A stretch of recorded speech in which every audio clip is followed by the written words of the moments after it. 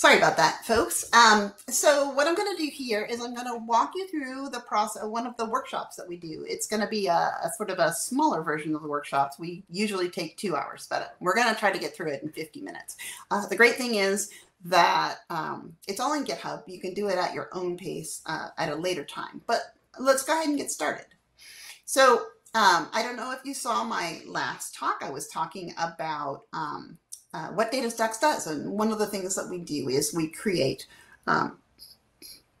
Cassandra hosted instances in the cloud. So database as a service.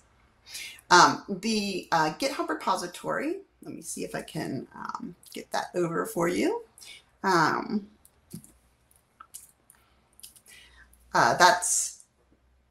work. That's the repository that you're going to work from. So let's take a look and see what we're going to do. You do need, in order to make this work, and if this stuff doesn't work for you now, it's fine. You can come back and do it later. Just watch. I'll probably go pretty quickly to get through everything, but you do need a GitHub account. We'll create Netlify and AstraDB accounts, and you're going to need to use Chrome or Firefox because Gitpod does not work on Safari or Edge. So we're going to create a Jamstack application. This application is going to be serverless. We're not actually going to have a server. What Netlify is, it's a CDN, but they also make it possible for you to put functions, serverless functions, like they're just basically Lambda functions from AWS. So you can cram all that into your code. So the first thing we're going to do is we're going to deploy to Netlify because that does take a little bit of time. So what it is doing is it's creating a copy of the repository that I was in. So the one that I I posted in the chat. Oh, can you see my screen? I'm probably not even sharing it. I'm so sorry. Nope. How do I share my screen? Yes, there we go. Okay, so that's a big mess. But it wants the whole thing. All right, well, that's what we'll do. There we go. All right, so let's go back. So again, I started at the GitHub repository that I pasted in the chat. And then I clicked on deploy to Netlify. And we try to let you know kind of what's happening because we do some magic here, right? So the Netlify deploy button creates a new repository by cloning this workspace, create this site on Netlify, and then links the two together. This is usually a lot of steps and super nice that that they make it so easy at Netlify. So we're going to call this live.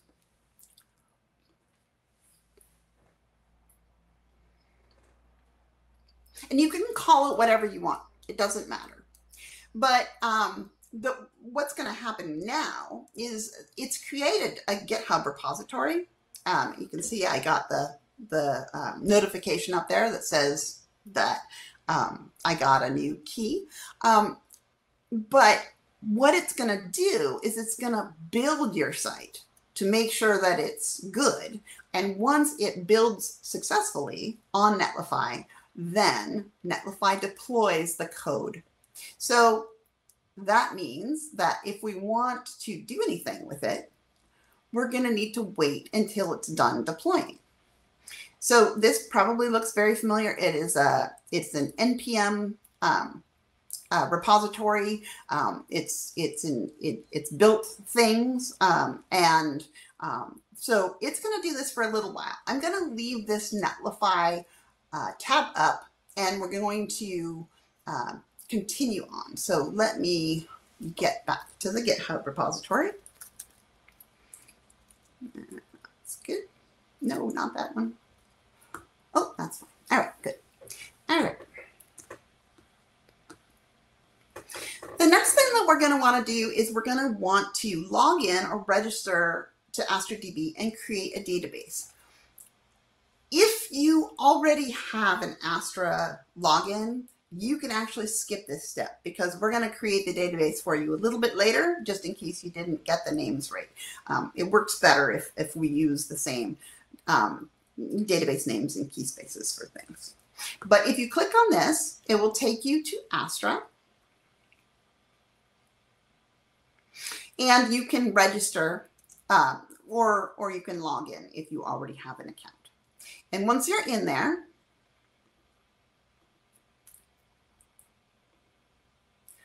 you'll get to the dashboard.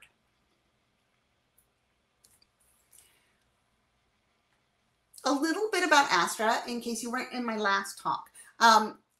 When you create a database, which is automatically happens when you first register, but you can do just what I did, click that blue button.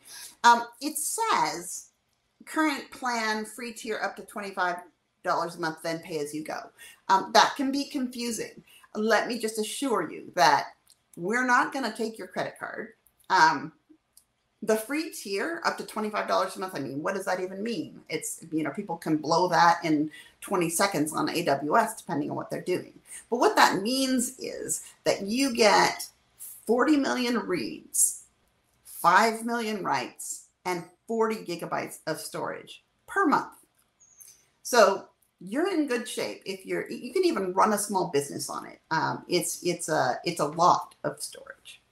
So, you see, you can select whichever provider you want, and then the region for that provider. Just pick one that's close to you, and that'll keep your latency down. And so I'm not going to create the database because we're gonna do it in another way. So let's see how our Netlify deploy is going. So it looks like it's done. You can scroll down on the Netlify deploy, see all of the things that happened. And then it's pushed it to the repository. So that's cool. Let's go there and see what it is.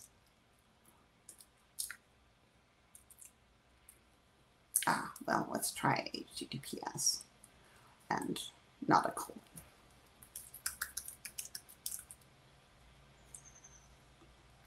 The other way to get here, which is smarter, is to use the link that's in Netlify, but you can get here either way. So you can see it did create interface TikTok Live as I asked it to. And so we have deployed to Netlify. Didn't need to create the DB, but we do have to have the login. And we verified that the site has been built, right? It says deploy to GitHub. And then this is Safari, so that's not going to work. So this is the point at which it's important to have the Chrome browser because we're going to use an in-browser IDE that's really groovy that that GitHub creates called Gitpod, but this does not work at all on Safari. It does work on Firefox if that's your thing. So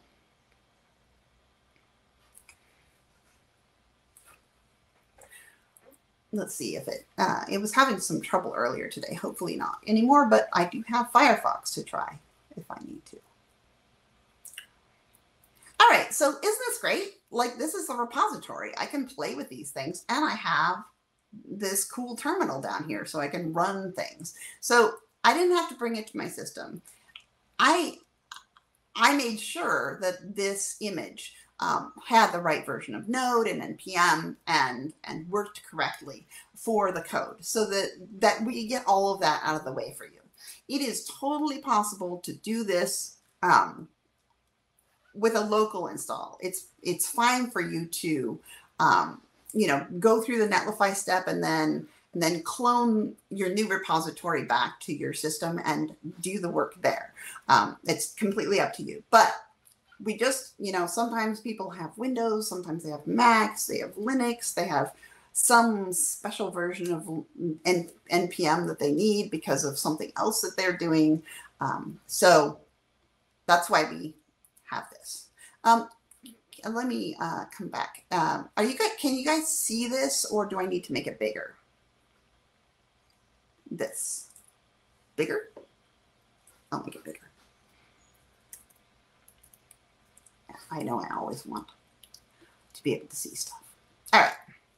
So here we are. Let's go back to here. So I launched Gitpod, right? So click here to launch Gitpod. Did that. Now I'm going to install the Netlify CLI. So that means that I'll be able to do work here that will affect. Yes, allow. It's all good. It's all good. It's all good. All right. So this means that I'm going to be able to work with that site. So if you think about it, the Netlify version of your application is your site, and that's actually live to the world. So once we get all of our environment variables set up, then you'll be able to see what the actual application looks like in the web. You can, share it with people and do magic things, but it's all serverless. There's no place that it is. Okay, so we installed the Netlify CLI. Now we're gonna run Astra setup, and Astra setup is, if you were in my last presentation, you probably noticed that I had to do some sort of annoying things in order to get the credentials done. I streamlined it a lot before I created this one. So in the Astra, you go to Astra, which is where I showed you, and create a database.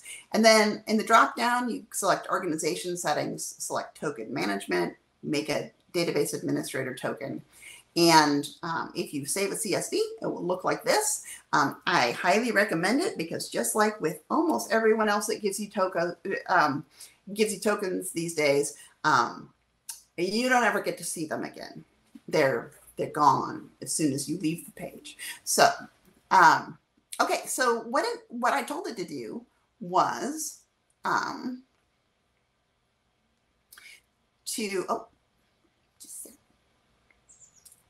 Uh-oh. Oh, okay.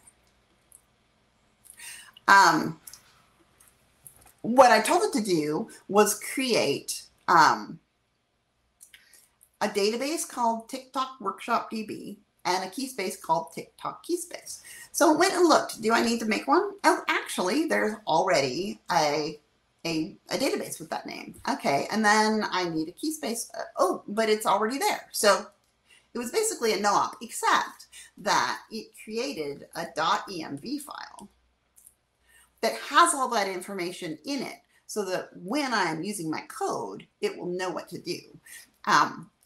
One thing you might wonder is, well, I see that file. I don't think you're going to check that file in because that would be a really bad idea.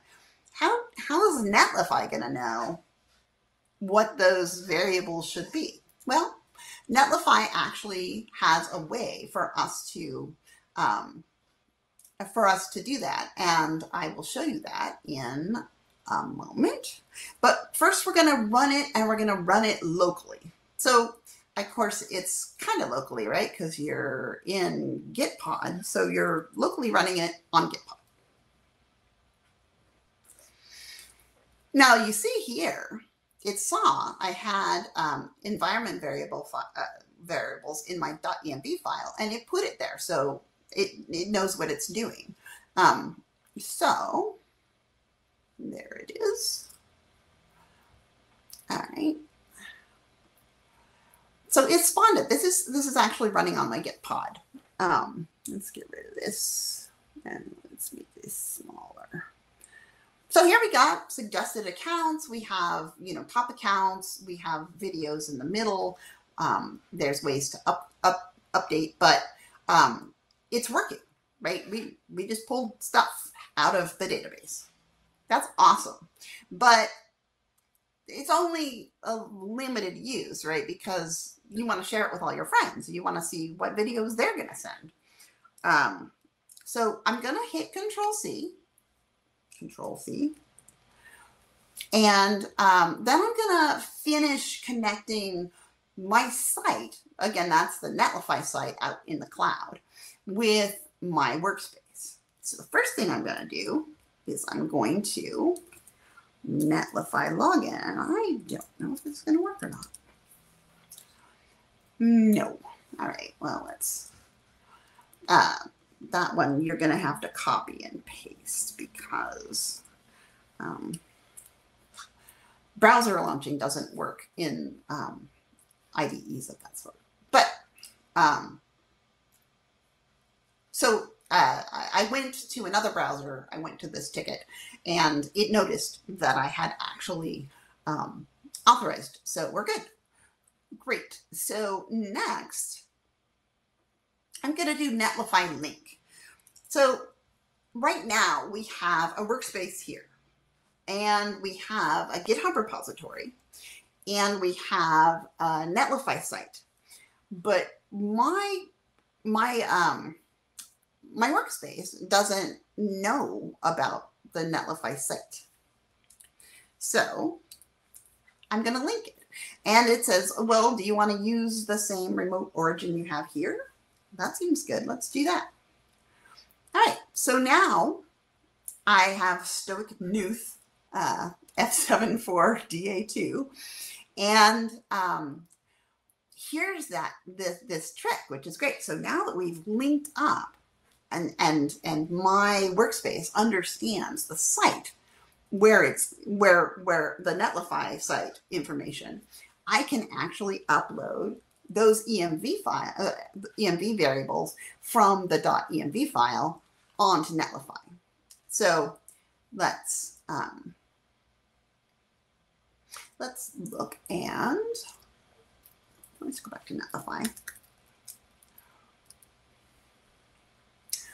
All right, so we don't want Dazzling Allen. We're on Stoic Nuth. All right, so I'm going to look at site settings. There's a lot of things that it knows about your application. But if you look under Build and Deploy, under Environment, there's no variables. All right, so that's not useful. So what we're going to do is we're going to import the environment variables. Okay, so I did it. It seems to know what it's doing. At this point, you might think, hey, I bet the site works now. You would be wrong, because you have to do a Netlify deploy. So let's do a Netlify deploy. And then we're going to deploy it to prod because it's a demo. But of course, you would never do that in the real world. Oh, I didn't build it. Build it first. All right. Let's check and see if we have any checks. Oh, bigger, please. Okay. Is it, I'll do more bigger if you want. It's all good. There. That's very big. All right. So it's going to take a little time to build. And I'm going to let it do that. But,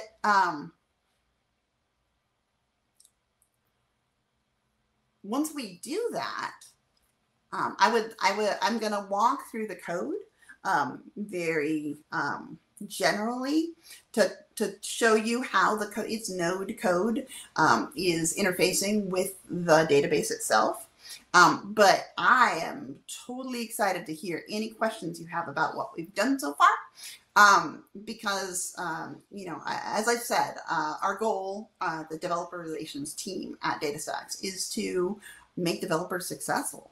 So if you're trying to follow along and it's not working, just let me know. Okay, so let's see what's happening here. It's built. Now I can deploy.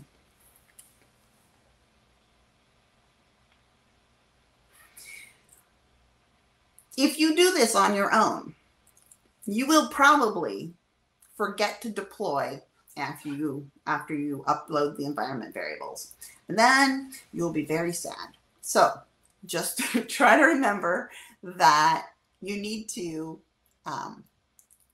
get those environment variables not only up here. So see, they were all uploaded to the settings for your public website, but you also have to deploy after that happens, even though it doesn't make sense because you didn't change any code. But just trust me, I have run into that rock many times. Okay, so Netlify, open site. All right, here we go.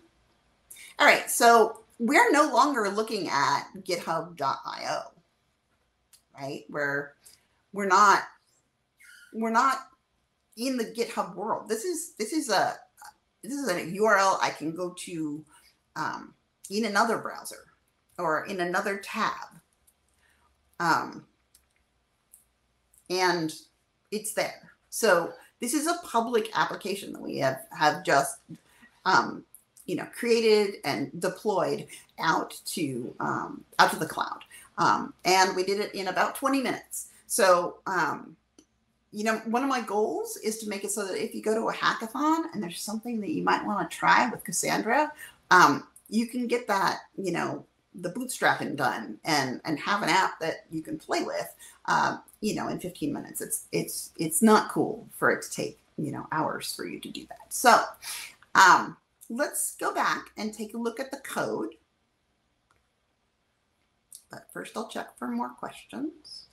Oh yes, we actually also have some information about what is Jamstack, which is how the code is separated. So let's look at that just at the top level. So right now we have source, and source has pages in it. So you can imagine that home is home and upload is upload. But within those, they actually call these functions. And those are the serverless functions. Those are the little Lambda pieces that you have. And they can do anything. And so what we're doing here is, you can toggle the user from followed to unfollowed. And this is all very Reacty, right? We have components that we build up into the pages that we want to create. So, the actual pages are in source pages, but the functions are in functions, and they're very simple. So I'll talk about how this part works, but you can see we're basically taking some data and we're creating new posts with it. The function always will return as HTTP objects with status codes and body if there is a body. It's actually kind of fun to have something that works, and then you can break it, and then you can fix it and see what's happening. So let's go back to the README and take a look at some of the code. So we have different libraries for different languages. Unfortunately, not all of them have real libraries. A lot of them have drivers, but we're trying to get more libraries for instance, Python. But what we do have is for Node.js, we have a collections library, which uses the document API, and REST, which uses the REST or GraphQL API. The difference there is that collections, the document API, no schema is required. You're just going to throw JSON objects in there, and then you can retrieve them or change them. And it's all based on the contents of those JSON documents. So if it's a heavily nested thing, you can search all the way down. You can say where, the first name is Fred and they live in Seattle or whatever. It's all fine. So to create a client, we just get the Astra.js collections. We're going to pass in 3 of those things that are in our M file. Uh-oh. All right. And the ID. So the ID is your database ID. It's if we go back to Astra and look at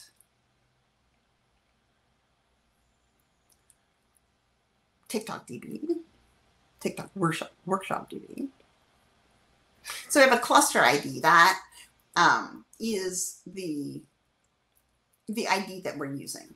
That is unique to you and this instance. Nobody else is going to have that cluster ID. That cluster ID is just for this specific database. And then you can see we have key spaces, TikTok key space, right? So that's the database ID. This is the region, and here's the key space. So let's look again at the things that we require. We require that DB ID, the region, and we also need the token that we added in. So see, if you're a Node.js nerd like I am, this is just lovely. This is how I want to interact with things. I want to feel like I'm doing nodey things with nodey stuff. So here we're creating a namespace of TikTok posts. So if you don't understand the idea of a key space, it's basically at the level where most other databases would call it a database. It's where you stick your tables. And if you have a collection, it's not tables. It's the collection of documents that it has. But so you can have one database with several different key spaces for several different applications. That's totally cool. Anyways, so we've got the collection. How are we doing on time? Looks like we have used 30 minutes. Okay, so we're going to create.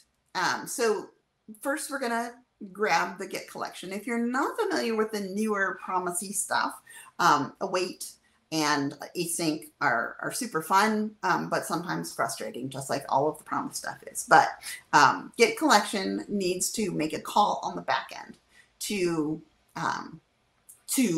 grab that the information about that collection. So we're going to wait for that to come back before we go on. And now we're going to create.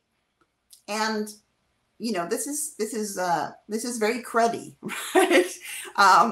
We got users.create, ID, and then the information that was passed in, and then we return the status code as we should. Again, you know, I'm going to update the thing with this ID with this data. Okay. And I'm going to show you in a second a different way of interacting with the database to get an idea of how the actual REST objects work. Actually, I can. Okay, we're gonna look more at the APIs because I feel like we're not quite covering the APIs as well as we should. So I will fix that. Let's open recent. Pay no attention to the man behind the curtain.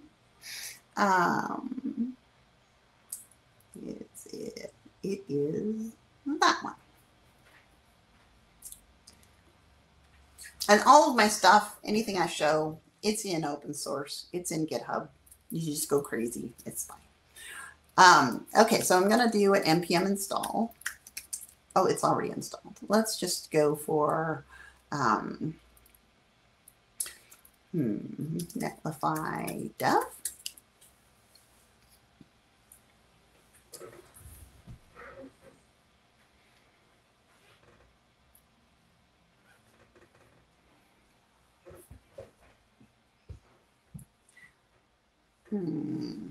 All right, well, maybe that won't work. I was gonna be clever and show you stuff, but it doesn't want to work right now. So I'll be able to go back. to the GitHub repository. But if you are interested in looking at how the interactions work with the various REST endpoints, and you want to kind of get the code out of the way so that you can use it more appropriately, I have a catacoda. I will give you a warning, which is that I'm going to make this right. I'm going to make it right by the end of the day. It's got a few things that don't work fantastically well, but I wonder if it's still, ooh, is it still listening? Oh, it is. Okay. So this scenario, I don't know if you're familiar with catacoda scenarios, but basically, if you follow the instructions here, you'll get a token. You'll set up your credentials. You'll be able to make calls, very simple calls, right? So I did, this is the call, HTTP :rest v1 key spaces, right? Super simple. We want to get out of your way. We don't want you to have to tell it, and then I need you to set this header, and then, so the HTTP actually does all that for you.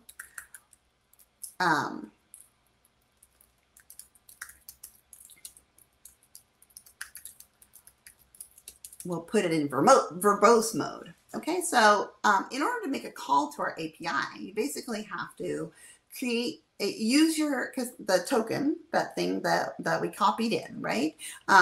Create a unique request ID so that you can find it later in the logs. Tell it to use a host, and the host is actually, if you look, Astra ID is the first part of it, and then there's a dash, and then it's US West 2, and then .apps.astra.datastax.com. Clearly something you don't want to do manually, something that computers are good at automating. So let me see if we have any questions. You can ask questions, Ash.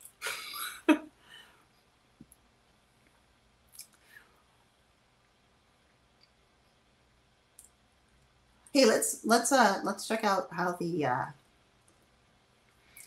go to the app and see if we can upload something. Although I don't know that I have anything to upload. So remember I said there was home.js and then there was upload. So this should work. Oh, no. No, let's take a look at the code and see why that didn't work. All right, so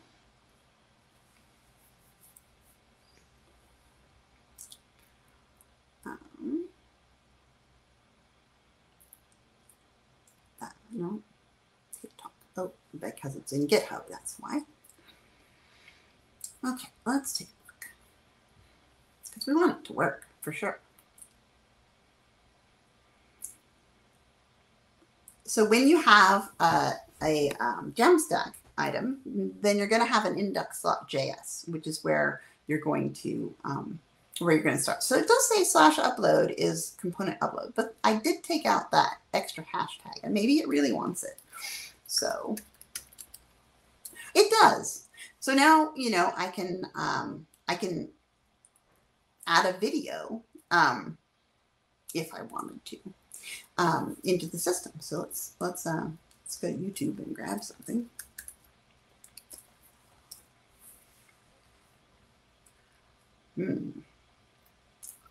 Yeah. Oh, now that's really long. Yeah. Well, let's see. Can we copy this?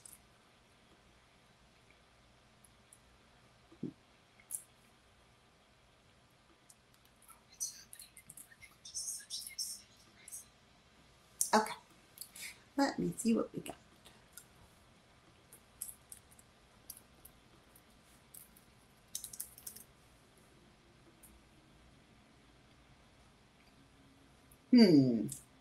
Looks like it didn't actually work. All right, well, I see. So as you can see, it did a URL Netlify functions add, and it was posting. It gave me a 200. I wonder. Ah, yes, it did upload. So this is my object. I didn't have a thumbnail, so but it's there. So so that's kind of how the interaction works with that. Okay, let's see. I'm coming back to where we are. All right. So it's just about 4 now, and we have time to take a few questions. If you're not familiar with Cassandra, raise your hand in the chat if you want. Ash talked about it yesterday, and I talked about it a little bit earlier today, trying to explain the database itself. But a lot of people think, for instance, that all NoSQL databases have no schema, right? But NoSQL databases, there's SQL databases, and then there's everything else. So some of them want schemas, some of them allow you to ask ad hoc queries, like Mongo. CouchDB doesn't. They all have different methods of interacting, and there are advantages and disadvantages to each. Cassandra, when it's configured the way most large companies configure it, the data is actually organized. The tables are organized by expected query instead of organizing them by their relational data model. So instead of having, users and then another table with cities, what you have is you have users by city, right? And you can ask specific questions of that.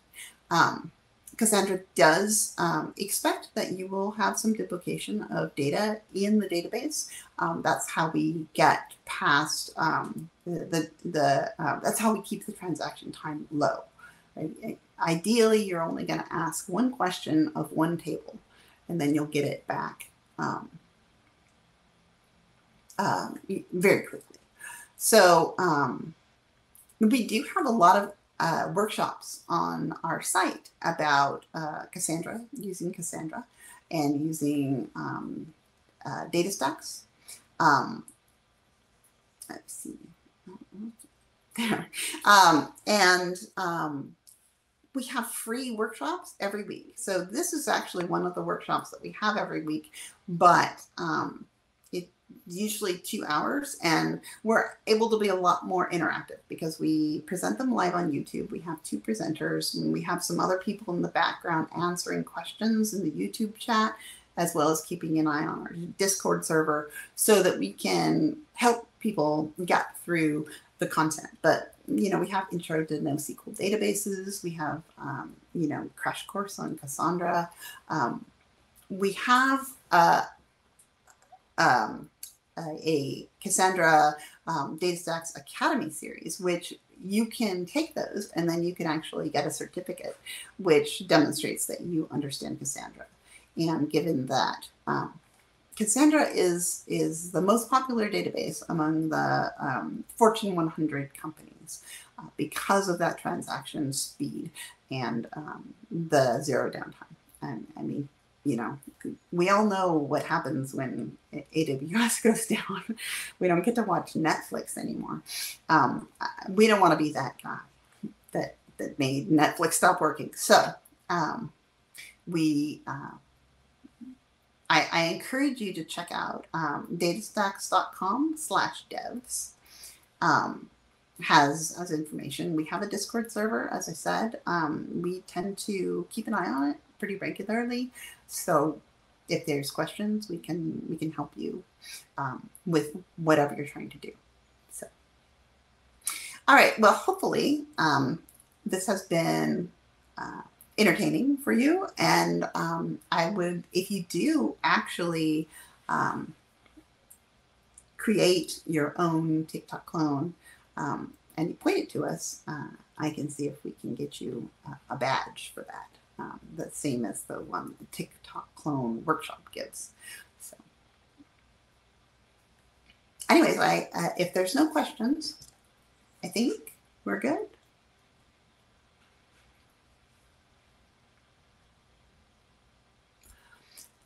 Thank you so much, everybody. I've always loved APIs, and I'm very excited to share this stuff with you.